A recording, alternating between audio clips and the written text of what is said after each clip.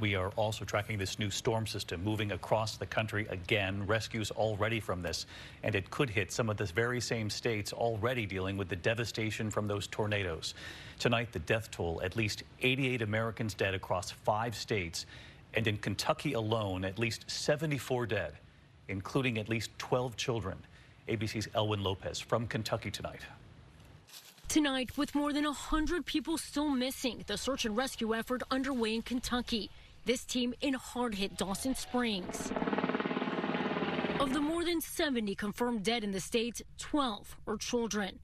Oakland Kuhn was just 2 months old, her parents taking her off life support. I'm gonna miss her crying in the middle of the night, waking me up. I'm gonna miss her, not wanting to be put down, wanting her daddy and mommy to hold her. At that candle factory in Mayfield, 8 people confirmed dead. The company says everyone is now accounted for. The company calling a report that an employee was threatened with consequences if they left the facility, quote, absolutely false. The governor was asked about it today. I haven't seen any direct accounts from the candle factory itself. That's something that obviously people are going to look at. One employee telling ABC News she was not threatened, but told staying might be safer than leaving.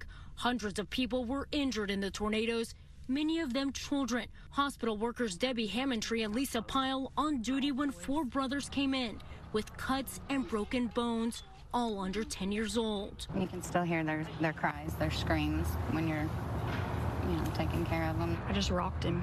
That's all I know to do. I'm a mother, so I gravitate towards those babies. Their father, Charles Cook, says 2 of the boys set out to find help after the family was thrown into a field more than 100 yards away. Your children saved your life. Absolutely.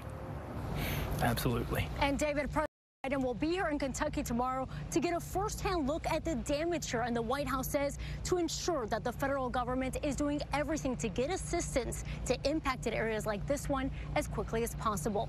David? All right, Elwin Lopez staying on the scene there for us.